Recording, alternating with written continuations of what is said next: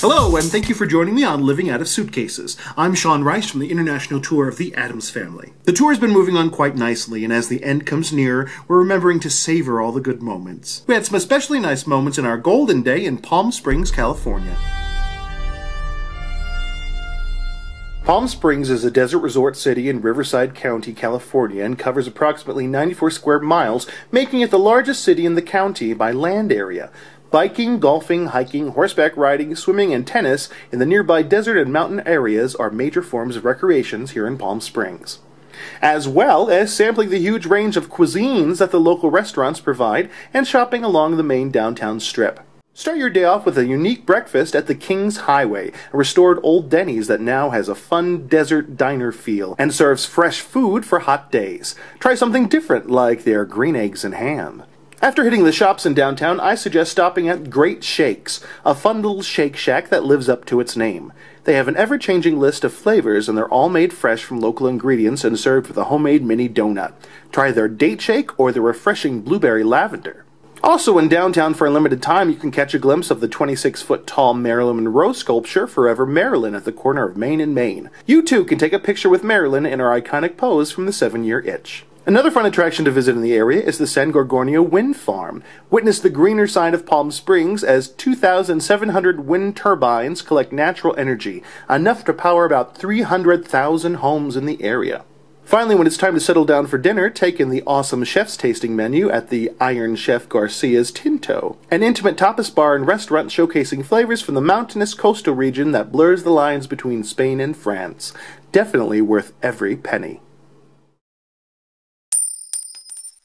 Okay, on my very first tour, I actually came home in the red. I quickly learned what not to do after that. It's actually a common thing that happens. You're living in a hotel, you're in a new city every day, you're going out to eat all the time, it feels like you're on vacation. But you're not on vacation. Seriously, you're not. So don't have vacation brain when it comes to your spending. Sit down and figure out how much you want to have in your bank at the end of the tour. Then figure out how much you have to put away every week from your paycheck. That's right, budget. Banks have wonderful automatic settings on their apps and their websites that will help you out now too. I figured out my magic number, and now my bank, when my check deposits, takes out my savings and puts it right into my savings account. That way I have money to live off of when the tour ends. The key is to find balance. I'm not saying that if you're in Alaska, you should pass up that chance to go dog sledding because you don't think it'll fit into your budget. Now, I'm also not saying live off of ramen noodles for every day. Go out, have fun, find a nice balance between spending and staying in your budget.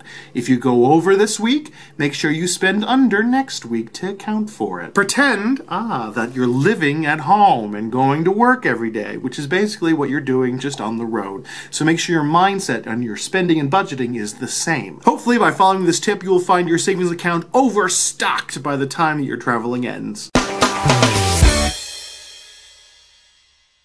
Last week on Gaming Out of Suitcases, I looked at the dice game Elder Sign by Fantasy Flight Games. So this week, I'd like to look at its kind of sister game, Elder Sign Omens. It's also one of my favorite pastimes on the bus. That's right, Fantasy Flight Games put out an app version of Elder Sign, which you can download onto your laptop, your smartphone, or your tablet. They capture the feel of the game really well, and they add in new things like sound effects and music to heighten your experience. In this app version of the game, you will control 4 investigators who are exploring Miskatonic University's museum in the hopes to find elder signs that they can use to seal away the Ancient One who is trying to break into our world and destroy it. Just like on the tabletop game, your investigators will move to different adventures and use their items and special abilities to use dice, which they will roll to hopefully complete the adventures and gain elder signs. There's a time clock that moves ahead 3 hours after every person's turn, and when it becomes midnight, then the game gets a chance to play. The game will resolve a Mythos card, which might add Doom tokens to the Ancient One's Doom track, or give you some horrible challenge to overcome until the next midnight happens. There's only 2 major differences between this game and the tabletop game. Firstly, spells. Now, in the tabletop game, a spell will hold a die for you until you need it, whether it be this adventure or another adventure.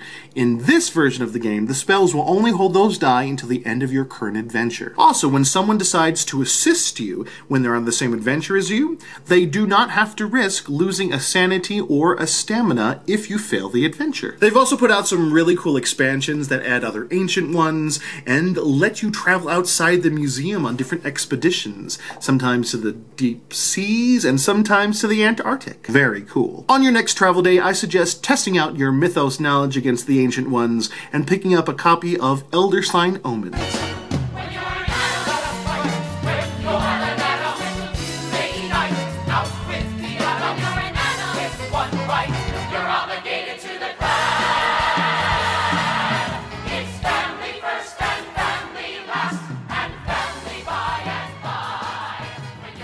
Hi, my name is Pugsley Addams, and I'd love if you join me backstage at the Addams Family.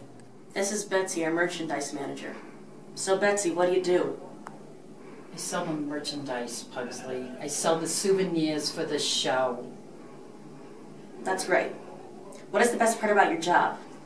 Best part about my job is talking to people like you on a daily basis. Oh, and traveling the country, too. That, too. What is the best item that you sell? What's your favorite? Oh, my favorite. The shot glass set. The shot glass set? Yes. It's 8 shot glasses, 1 for each member of the family. So I'm in it? Yes. Are you a family member? Yeah. Mm-hmm. Yeah, okay, yes. Oh, 1 for then each member of the family, and the one on the end says define your life. That's funny. Well, thank you, Betsy. You're welcome, Pugsley. This is Rob, our assistant electrician here at the Addams Family. So, Rob, what do? I start my days off by unloading trucks. First and last impression of all the crews. Set up all the gear, make sure it's all working, get it in the air. Make up show call, I run the spotlight for the show. That's cool. What advice would you give to all the kids at home wanting to run a spotlight? Practice, finesse, get as much time on it, even if there's no show. Just go around and spot random things in the theater. And, practice makes perfect. And what is the hardest musical number in the show to spotlight? The hardest musical number would be the Into One Normal Night into Fester's pickup where he raises the scenery. Like for example, it's fading out in a 2 count, changing to frames 1 and 6, and auto-following to Fester, a chest shot to 50%. Fade and auto-follow, go. So it's just it's a mouthful. No clue what that means. Thanks, Rob. You're welcome, thanks. This is Michael Klippert, the head of props here at the Addams Family. So, Michael, what do? I make sure that everything you guys play with on stage is where it's supposed to be and not broken. That's great. What got you into props? It's where good carpenters go to die. And what's your favorite prop in the show? Sticking you in the torture rack. It is fun. I enjoy it. Well, thanks, Michael. Okay, bye. This is Weber, our flyman here at the Addams Family. So, Weber, what do? I'm the flyman. I fly things in and out. What's your favorite part about your job? Watching you, almost crushing you. It's a good time, It's good to I hold your life in my hands, at any given moment. And what's your favorite backdrop in the show? I'm going to have to say the stage left shutter. No clue what that is. Well, thanks, Weber. Well, gee, thanks.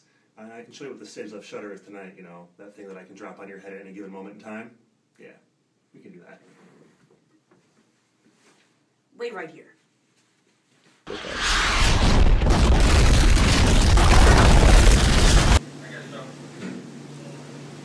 Well, that's all for this week. I hope you've enjoyed this episode of Living Out of Suitcases, and if you have, don't forget to like, comment, share with your friends, and subscribe to my channel so you can see more content like this. And as always, if you know of any cool places that we should check out in the cities that we're about to go to, please let me know down in the comments. We would love to hear from you. And don't forget to come back on Wednesday to check out Addams Family Portraits, and Sunday for the next episode of Gaming Out of Suitcases. See ya!